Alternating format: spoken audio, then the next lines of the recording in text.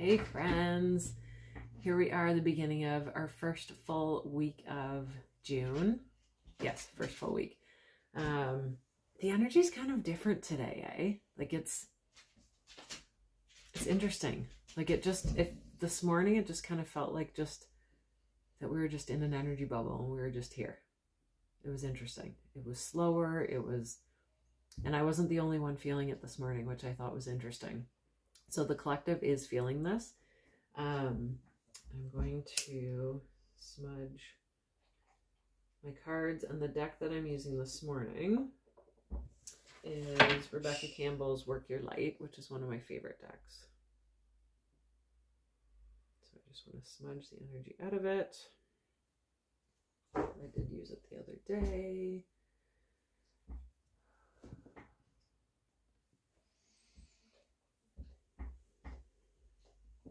And I intuitively selected some oils.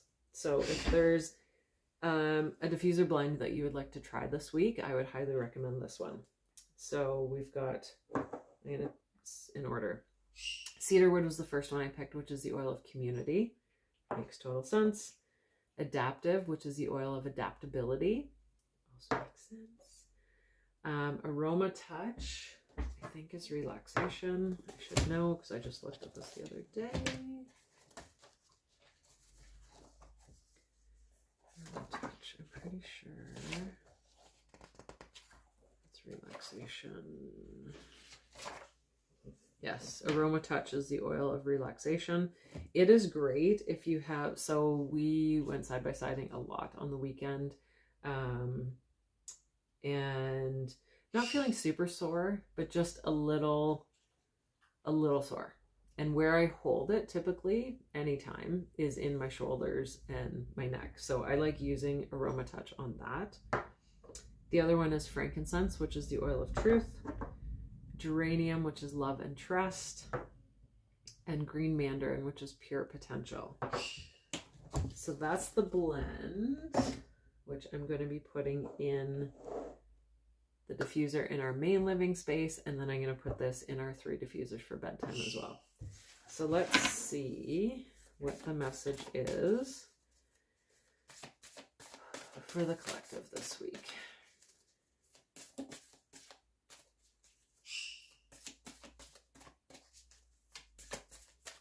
I feel like there's going to be even more shifts.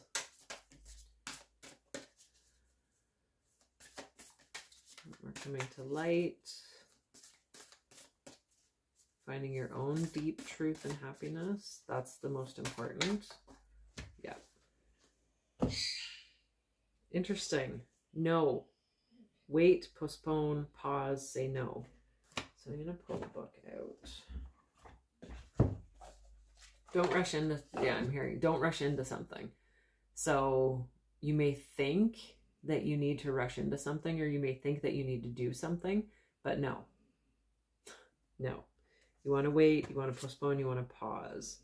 So that makes sense to me, because sometimes we're traveling through life and we just think this is the way it needs to be done and it has to be done this way. This is the only way it can be done. And sometimes there's more information that we need to take in before we can make a decision. So yeah, that makes total sense. 26. One of the first ones. You're being called to either pause or say no. Saying yes is to something that isn't in alignment with you will drain your energy and your time. Hold out for congruent, aligned, 100% yes. Often when we are looking for guidance to make a decision, it can be frustrating not to move into clear and considered action. However, timing is everything, and not receiving clear guidance is actually guidance in itself. We all go through times known as waiting periods. These times are crucial for our body to regenerate, the new path to formulate, and the universe to begin creating things on our behalf. You don't need to be plowing forward all of the time to move forward. I have felt that, because for a lot of times I was in masculine energy and just doing. And I honestly think, like, I think back to when we were trying to start a family, and, you know, when you get news about your own health, your own body, that you don't want to hear and you don't want to believe, it's easy to just get into doing. I need to do this. I need to do that. I need to do this to keep myself busy. When in truth, what I really needed to do back then was to just be in the moment and allow myself to feel, allow myself to be angry, allow myself to be sad, allow myself to be pissed off, whatever it is. Because when we ignore that and just keep moving along and just keep doing, that's where we get blockages. And that's where the energy just packs down into our lower chakras, which creates huge blockages and then huge physical health issues, along with the mental health issues as well. So it all makes sense to me. The waiting is actually very productive. Hold on. A potent, congruent yes, when the time is right, will put you ahead leaps and bounds. So that's when someone says you're quantum leaping, that's essentially timeline shifting. Instead of forcing something, it naturally happens. And that's what's considered, you know, quantum leaping or time shifting. What's the other saying that's good for that? It's not coming to me. Anyway, that's essentially what that means. Don't force things now just because it seems like the only option. Take a breather and wait. The waiting is actually very productive, for when the time for movement comes, you will be ready to dive right in. Use this time to regenerate and ponder what you truly want. Consider the options. If the options are not clear, don't fear, because this time is a gift. Use it to tend to your garden and take a rest. So tending to your garden is yourself. To take a moment from your busy life to clear the decks and prepare for the time in the future. For come spring, clarity will bloom and you will have the reserves, the space, the drive to say yes and act and move quickly. So if you want, you can pull out your journal and what does that mean for you? So right at the top, say no, comma, postpone, or wait. So what maybe needs to be happening in your life right now? And it could be nothing. It could be something small. It could be something big.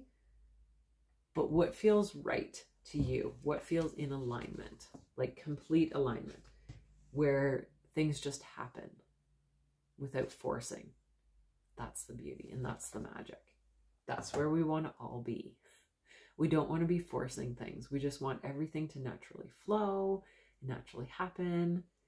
And it's just so much more abundant and clear and perfect for everyone.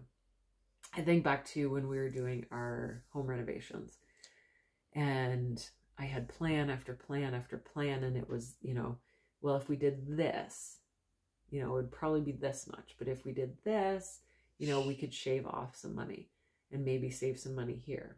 And in truth, we were stagnant on moving forward with our additions. Until I had inquired and the building department said that they issued the permits and we had 6 months to start. And that pulled up some resistance in me, big resistance, because for one, it was like, well, now I'm definitely not in control because now you have told me this is your timeline. And what I found was as soon as we leaned in and said, okay, this is not what we had thought was supposed to happen. We had thought we were supposed to do it the spring of 2020. And it actually then began the fall of 2019. In the big picture, God, the universe, they know what needs to happen. So even with starting our renovations years ago, we did our basement, replaced the flooring, and I guess that was the main, moved a few walls. And then 3 months later it flooded. And at the same time, we had our main floor under construction. And so most of our belongings were downstairs. So we lost a lot.